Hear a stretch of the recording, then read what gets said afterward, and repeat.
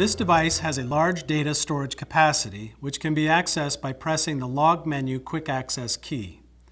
This storage area is a single location for all printable and electronic archive data. This device stores a combination of 24 hours of patient trend information, 1,000 time-stamped events, and 32 snapshots, including monitor, defibrillation, pacer, and treatment snapshots. When the data storage is at capacity, the log becomes full and the patient data must be cleared or transferred before the device can store additional patient data. Data will not be lost if it is turned off or if the battery or auxiliary power adapter is removed. Press the Snapshot button on the front panel to capture a 24-second period of numeric and waveform patient data. The unit captures 12 seconds preceding and 12 seconds following the button press. The device can also obtain a snapshot triggered by any of the following events: monitor snapshots, defibrillator snapshots, treatment snapshots, pacer snapshots, alarm snapshots, and if an alarm is triggered, then it is capable of capturing a snapshot. To review and print snapshots, press the Home Display button until the Trends window displays. Use the navigation keys to get to the Trends window. Press Select button to scroll through the list of trends.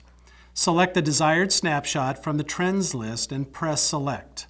The snapshot numeric data displays. To print the data and the snapshot waveforms, highlight Print the snapshot and press Select. The Treatment Summary Report is a full printable charting report that includes the traditional code summary, call summary, or print call reports that show all of the treatment events related to a patient, such as defibrillation pacer events, alarm events, and treatment snapshots.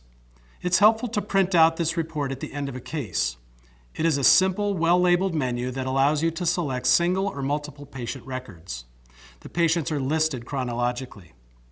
To print a treatment summary report, press the More Quick Access key. Press the Log Quick Access key, then press the Treatment Summary Quick Access key. The Treatment Summary window will display.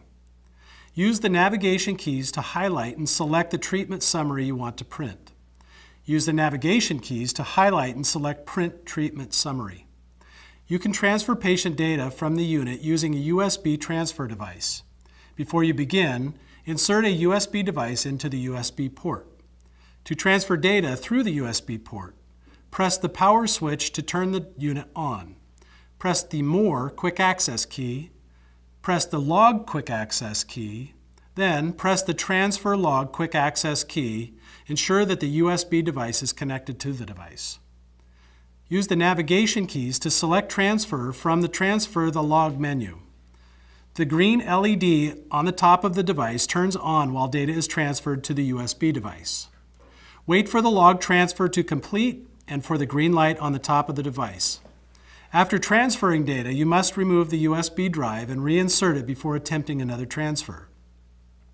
You can also use this port with a USB cell modem or MiFi card for 12-lead transmissions. You should clear patient data log after transferring data to the USB device or when the log is full. Clearing the log during patient treatment results in the loss of all patient data and events recorded prior to clearing the log. Clearing the log creates a new patient record, and all patient-specific parameters, alarm limit, defibrillation energy, etc., are set to their default values. To clear the log, press the More Quick Access key, press the Log Quick Access key, press the Clear Log Quick Access key. Use the navigation keys to select Yes.